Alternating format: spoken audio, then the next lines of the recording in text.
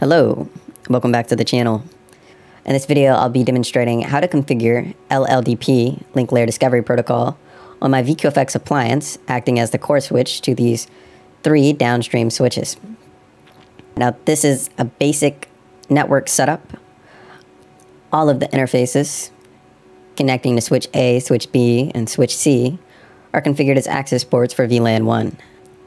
I'll go ahead and hop on the VQFX appliance. From here, if I issue the command, show LLDP neighbors, I can see that I currently have no output. I'm not able to discover any of the downstream devices. All right, so from here, what I'll do is I'll enter into the edit mode of the configuration.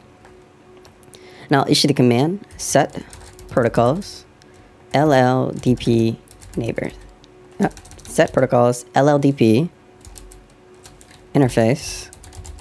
There's a whole bunch of other parameters that you could tie into here, but in this instance, I'll be utilizing the interface parameter. And I will be enabling this for all of my interfaces. So I'll just use the all option. I'll hit enter. I'll go ahead and commit this to the configuration.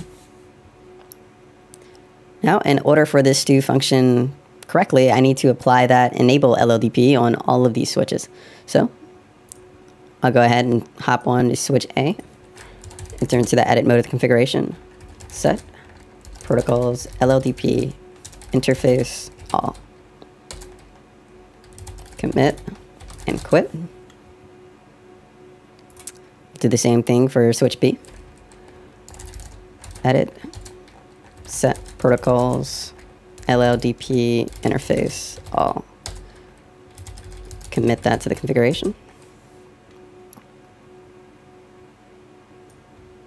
And lastly, I'll do the same process for switch C. And that is edit, set protocols, LLDP, neighbors, interface, all. Commit and quit.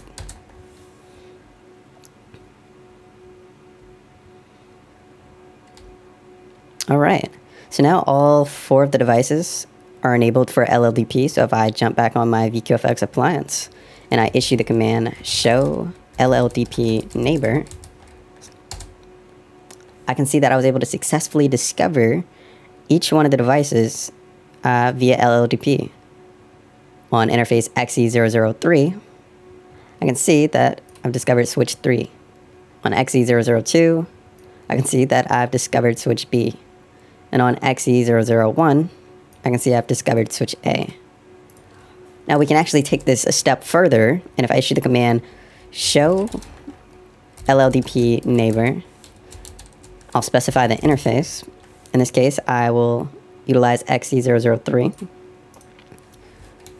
if I tack on, then maybe all I need to specify. So, taking a closer look, I can see just how much detail is gathered from turning on LLDP in this environment.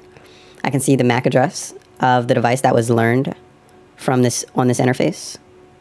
It can tell me the port type, tells me what type of MAC address this is. The port description, that's going to inform me of what interface on the remote side the device is connecting to. So locally, I'm connecting to that device via XE003. However, that device, switch C in this case, is connecting via GE000.0. And here's the really fun part. We can even see the system capabilities. The supported capabilities for the device that's connected via this link, bridge, and router. And it's currently functioning as a router, as you can see it highlighted by enabled. Well, that is the end of the video. If you found this video informative, go ahead and smash that like button and subscribe to the channel for future videos. Please let me know in the comments what videos you'd be interested in seeing or could use guidance and clarification on. As always, thanks for watching, and I'll see you in the next one. Bye.